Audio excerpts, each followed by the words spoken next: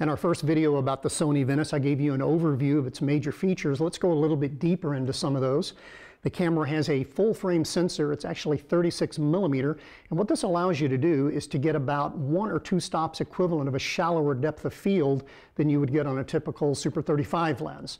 So that's a pretty handy feature if you want to get very, very shallow depth of field. That 6K sensor, by the way, it's interchangeable. You can take 4 screws out, take that out, and in the future, when some newer, cooler, fancier sensor comes along, you can mount that in here without having to buy a whole new camera.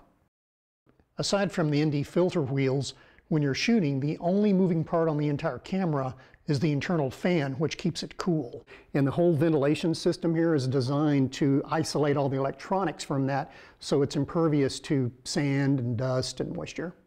The camera buttons are well laid out, and they have enough of them so that you don't have to go deep into menus to try to find things, and they're even illuminated at night when you're working in a dark place or on a dark part of the set.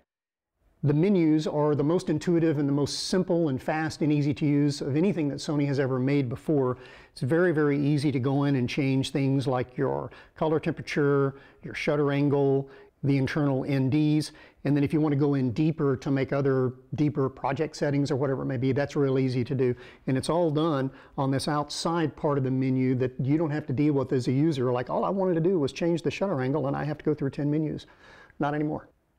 And on the user side, this is the menu that the DP, the operator, is going to use to change the basic things that you most often need to get to. It's very, very easy and fast. The viewfinder for the VENICE has also been designed from the ground up. It's 1920 by 1080 OLED, so it's very high resolution. It's got really good contrast as well, so it makes that critical focusing that you need in 4K very, very easy to get. The VENICE has 8 stops of internal NDs, which are servo controlled, and they're very, very easy to switch and change as you need. One of the really important things about this is that you don't have a need for a matte box and external filters. So if you're working on a drone or an underwater housing or in a helicopter or on a gimbal or whatever, you don't have to have this big thing hanging off the front. And it's very easy and very, very fast to change them.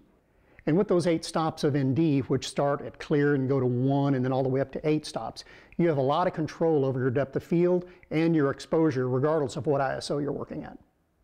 The frame rates are all the ones you would expect, from 2398, 24, 25, 2997, 50, 5994, you name it, and there's also talk of high frame rates on the way. The ISOs in the VENICE range from 125 up to 10,000, so it gives you a lot of room to work with there.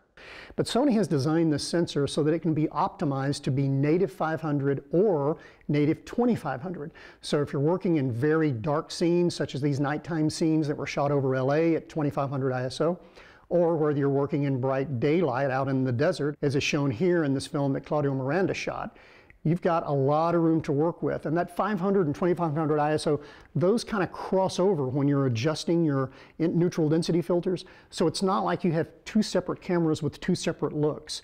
The images from 500 ISO and 2500 ISO, those are going to look like they were shot with the same camera. With the optional R7 RAW recorder, which by the way bolts on with just 4 bolts, it records the XOCN and RAW formats on these solid state cards. This happens to be a 1 terabyte one. So with that you can record 16-bit linear RAW. And an XOCN, which we'll talk about more in the workflow video, it's the same thing, it's just compressed, so your file sizes are much, much smaller. The camera also records on S/S cards internally, which have been around for quite a long time. We'll talk more about those formats in the next video on workflow. Lens-wise, the VENICE comes with a lever lock E-mount with a PL mount mounted on top of that. So if you're in a, let's say, an underwater housing or in a confined space on a gimbal or whatever, and you want to use a smaller E-mount lens, you just take that PL mount off of there and you're good to go. And then when you want to go with your PL lenses again, whether it's anamorphic or Super 35, spherical, whatever you can think of, put that PL mount on there and you're good to go. So as you can see, the VENICE has quite a lot of important features, and I can't hit on every single one of them. But let's talk about workflow. That'll be our next video.